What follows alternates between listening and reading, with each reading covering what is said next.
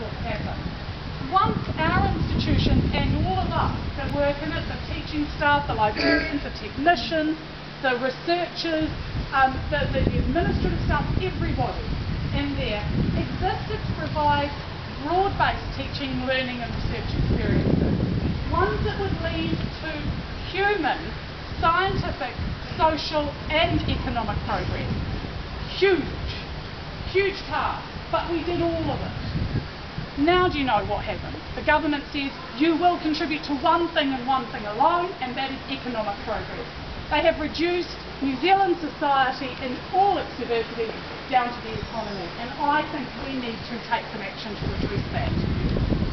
So, what do we do? What are we going to say? Well, we need to point out why we've had this happen to us, because only when we know the problem can we actually start to address it. The first is that successive governments have imposed free market ideals on our institutions. And the millions of dollars spent in advertising is a clear example of what marketisation does. It's not the only example, but you might want to, when you give this speech, say, look what our institution spends on advertising. Imagine if they spent that on the library. Imagine if they spent that on core services for students. You know, imagine if they spent it on teaching programs. The other is that over successive decades we've now had the creation of the single sector, and I spoke about these things yesterday briefly.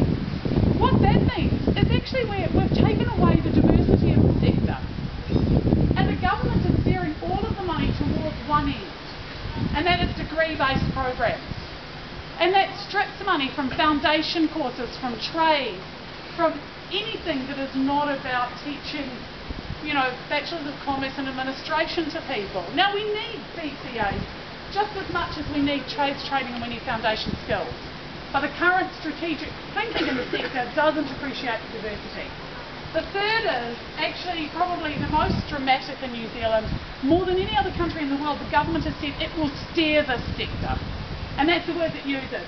TEC, the Tertiary Education Commission, is charged to be the proactive steerer of this sector. And the interesting thing is when you read their documentation, apparently we all agree that they're steering the sector in the right way. Apparently we agree that the tertiary education strategy as it's set out right now is accurate, is the direction we think the sector should go in.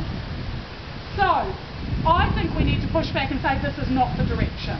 This isn't what we want, this isn't what is good for our community, and we can show that.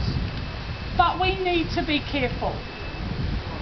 We need to make clear that we are not saying that the government should let us spend money willy-nilly without any accountability. One of the things that said is needed is more efficiency and more efficient use of the money put into the sector. We're taxpayers too. We want the government's money spent well because it's our money as well. We don't want it spent frivolously. So we need to be careful to say we're not against taxpayers' money being spent well. We just don't think the government is spending it well at the moment. The other thing we have to be careful about, and this is more problematic in the university sector, I will acknowledge that, and the example is definitely university. We are not harking back to some mythical past. We need to be very careful about that. There was no great mythical past when universities were these fantastic spaces for all.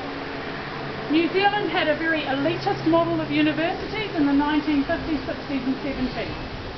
It excluded many people. And they weren't those places. I mean, you know, the image that I've used in the paper is the tweed-jacketed professor walking around imparting their great wisdom on the multitude. Male. Always male, yes. And you know, eager minds sitting around debating whether Kant was right about the, you know, the meaning of existence, or whether Einstein's theory of relativity was right or wrong.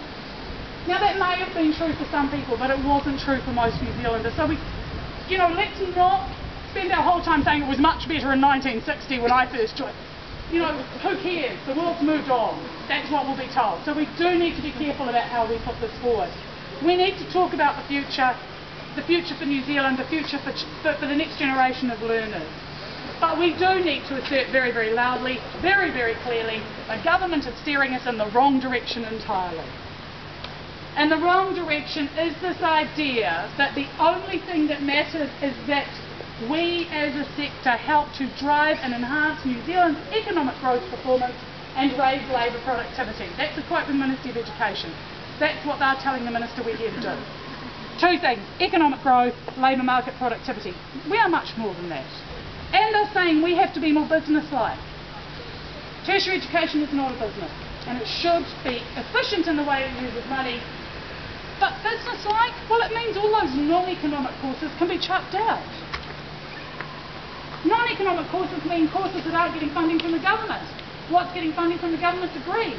Non-economic courses are bridging programs, and they are closing throughout the country, and that means students aren't getting the opportunity to learn, to go into education. Non-economic is any student over the age of 25. If you read the strategy, it says, hey, the only people worth investing in are 18 to 25-year-olds. The rest of you, who cares? Why do they say that? Because over your lifetime, if you train at 18, you'll pay more taxes over your lifetime. That's the only reason we do education? You know, is that the only reason? And I think in a labour market and a society where we have to continually change skills, actually excluding people who are, I mean, I started at 25. I'd struggle to get into university now, you know, if it was today. They probably would exclude me because I left school at 17. I hadn't done UE. I'd done okay at school, but I'd gone away and I'd worked. I went back because I wanted to change careers. I did. I ended up as an academic. It wasn't where I was heading, but it's what I became passionate about.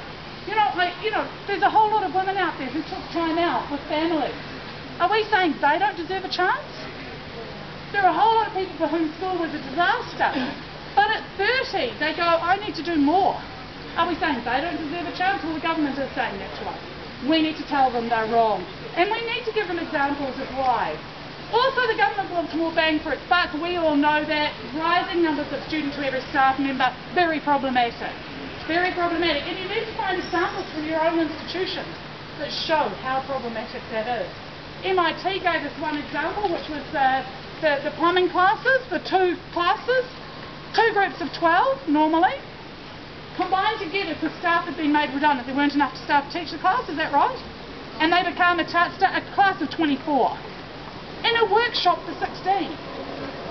Benches for 16 students, but 24 people. That's not good teaching and learning, and it's also a health and safety issue. We do need to say this loud. So you need to find examples from your own institutions. The other thing I think we need to say very loudly is the government is ignoring the very legislation that enacts our institution. The Education Act says we, as a community, are the critical conscience of the society. We have a role in creating good citizens. Not good economic actors, good citizens. And we have a requirement to contribute to broad social, environmental and economic development goals. The government is only picking the last one.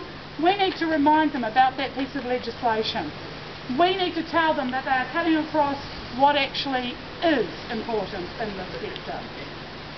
So again, you need to go back to your institutions and find examples of where academics are good citizens and say this is what we want and this is what we're generating for the next range of students that are coming through. So we need to do that. We need to go back, we need to think about our institutions in this framework. The other thing we need to do is we need to actually focus back on what is needed for the 21st century. And these words spring to mind for me, and you may have others. That this society, with all its complex needs, the world we live in is very complex. There are many issues we need to deal with. Needs a vibrant, diverse, creative and dynamic tertiary education sector. And the government is killing that vibrant, dynamic, creative and diverse. And I think the diversity is really important, diverse sector. We need to tell them to give it back to us. So, we need them to restore to us a range of policies that enable us to be more than part of the economy, to be part of the society. It is going to be good for us as staff, for our students, for their families, for our communities and for New Zealand. We need to make sure that teaching and learning considerations are weighted as being more important, or at least as important as economic considerations. Because I think at the moment the only thing they consider is the economic and not the educational, and I think that's important. We need to reassert that the benefits from getting a tertiary qualification, and we all know this, because general staff and academic staff and universities and polytechnics and Wānanga and other spaces and all the REITs and OTECs, we're all got the chance to have an education. We know it's transformative. We need them to know that there is much more than money at stake in an education. And this is the hard sell, and I tried to sell it to a young group of lawyers recently, not around tertiary education, around child poverty. And we need to convince our families, our friends, our colleagues that they will have to give back those tax cuts. Those of us on high income, and that's most of us in the tertiary sector, not all of us. Top income earners will have to give back those tax cuts, because the hard message is the government doesn't want to put more money in, but we need them to, and New Zealand needs them to. So, how do I know this is the direction? How do we know this is the direction? Well, the final part of the puzzle. Because we are the professionals, the librarians, the technicians, the teachers, the researchers, the tutors, the trades trainers, the administrators. We are the professionals in the tertiary education sector. We know what is good for our sector. The government needs to listen to that message. New Zealand needs to listen to it. And that's the final part of the puzzle. If the government is going to steer this ship, this market, they should do it on good advice, on our advice. And they should listen. So we have to stand up for the autonomy of our sector. We have to stand up and speak loudly or sing loudly. There are some song sheets about to be handed out. In every seminar, end with something. My thing is song and everybody groans, but end with a tale that people can take away that will live with them long beyond the seminar, long beyond what you have to say to them. That is the script that will be available for anyone to use, to change, to make their own. We're going to sing.